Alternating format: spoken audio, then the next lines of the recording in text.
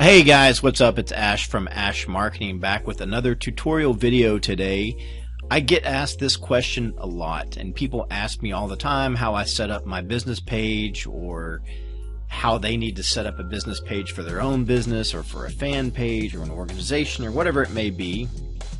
And honestly, it's really simple, but a lot of these things that I do on a daily basis I find easy that other people may not. So today I'm going to walk you through how to actually set up a business page on Facebook for your business, not for your personal account, but for your business. And I'm honestly surprised at the number of businesses I talk to on a daily basis that don't already have a Facebook business page. And there's really no reason why you shouldn't, because it's free, doesn't cost you anything, so you might as well have one. But today I'm going to walk you through how to set one up, how to get started, and we're just going to do this live on the fly. And I would go to your home page. That was my Ash Marketing business page, is where I started. This would be my home page for like your personal page. The only reason mine will look a little bit different is my news feed is currently blocked right now. I actually use an extension for Google Chrome called Newsfeed Eradicator that actually hides your news feed and shows a quote there instead. It's great for me because I'm on Facebook all the time, so it keeps me from getting distracted. I actually have another video on Newsfeed Eradicator if you'd like to look into that. But for today, let's create a page. So we're going to look down here on the left side. You'll see all kinds of stuff. I probably have a lot more stuff. I don't know. But anyway, at the very bottom, you're going to see create, and you're going to have several different options. Add, fundraiser, page group. Anyway, we want to create a page. So we're going to go to create page. When you get here, it's going to give you all kinds of different options as well. You can have a cause or community, entertainment, artist, band or public figure, local business or place, company, organization, institution, brand or product. Depending on what you want to do with your page or what the page is for, obviously that's going to change. I believe my Ash Marketing is actually set up as a public figure instead of a business, but today let's just do a local business. We're going to go with that. Now the difference with a local business is it will actually ask for a physical location, phone number, address, all that, link it up. So we're going to do that. We're going to say our business name is, what is our business name? Let's say Bob's Burgers. And there's probably already a page for Bob's Burgers since that's a cartoon TV show, but let's call it Bob's Burgers and Shakes. That's what and let's say there's a category here, which this will obviously narrow it down even further to what kind of business you are. There's tons of options, but we're going to select a restaurant for our Bob's Burgers and Shakes, and we'll say that that's located at 123 Main Street. I'm going to make up a number here and we'll see if it actually takes it or not. We'll just go with the old 555. 5555. I always notice that in TVs and movies they use that number a lot, so let's try that one, see if it works. Fingers crossed. Obviously, if the name is already taken, it will tell you that. It'll usually suggest some things. Awesome, okay, that worked. So we got Bob's Burgers and Shakes set up as a local business restaurant. So now it's going to walk you through some of the things that you need to do. So our page is actually set up and created, but obviously it doesn't look very good, so we're going to have to add some stuff to it. The first thing and the easiest thing is to add a profile picture. So one suggestion I would make here, and it depends on, again, what business you're setting up or what type of business you're setting up, but for me, and a lot of people will use a business logo here or a picture of their restaurant or whatever it may be. I always suggest using a picture of yourself if you can, if and when you can, because Facebook is all about transparency and being real. And you know, I don't know about you, but if I see things in my news feed that seem like it came from a real person rather than an ABC XYZ corporation or something, I'm a lot more likely to interact with them. So I would suggest here to load a picture of yourself rather than your logo. But again, it depends on what kind of business you're setting up or what type of page. So today though, let's go with this, and we're going to put a picture of Bob here for Bob's Burgers and Shakes. Now it'll reposition, so we'll do this. You can make this larger if you want to, but we're going to do a tight close-up shot of Bob, and we're going to use that as our profile picture. So let's do that. We'll save the profile picture. That should pop up here in a second. Maybe. This will give me a chance to take a drink of water.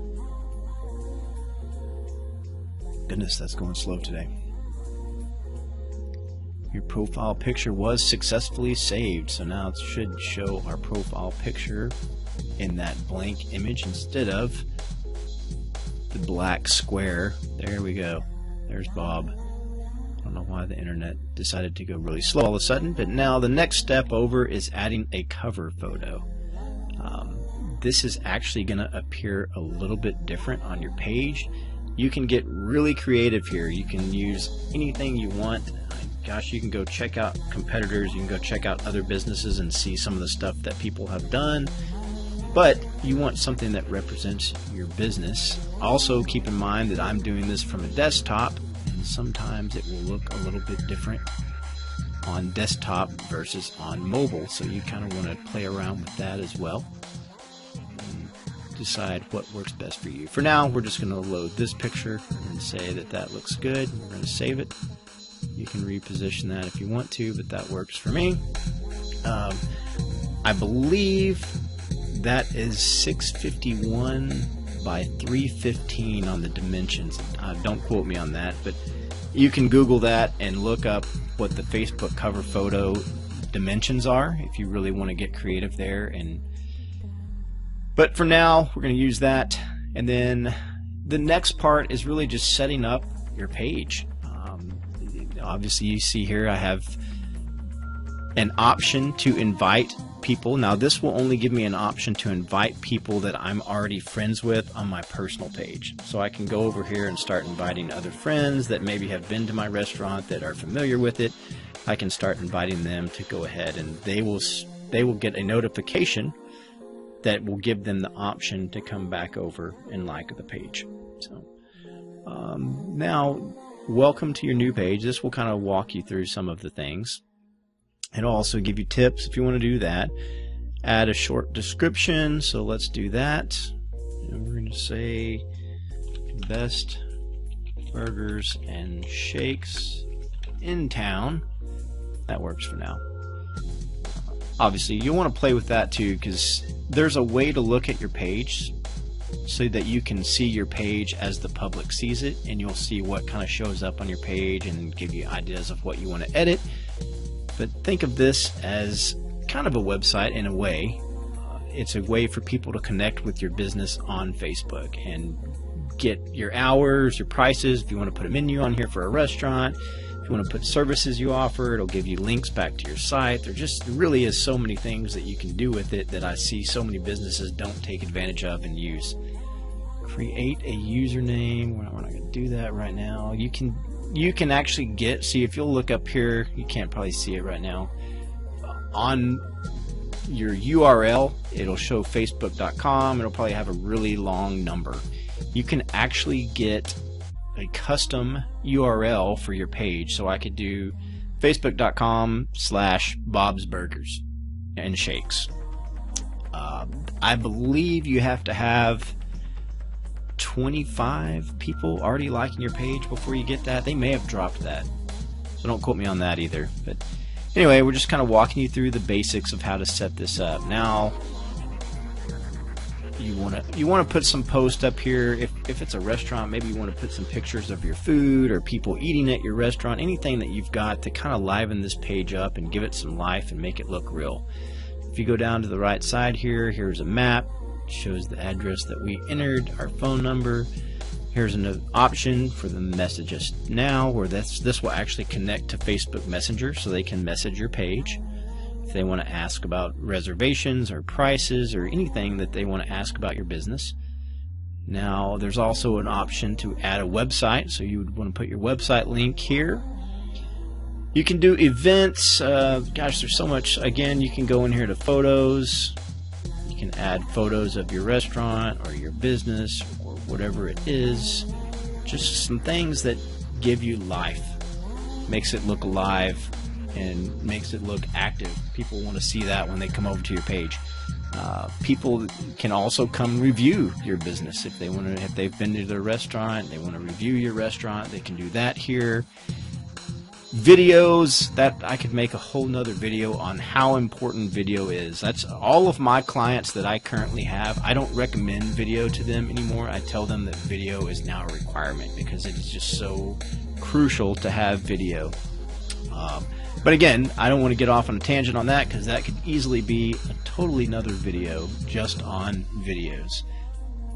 Let's go to About, because that's where the main section is going to be on your information. So we already got a little bit of information here because we've already entered our address, the name of our restaurant, our phone number, what type of page it is. It's a restaurant. There's other business details that we can enter. There's payment method. I mean, there really is so much stuff that you can do. I don't want to get too far into it because I don't want to overwhelm you, so I'll just stick to the basics today.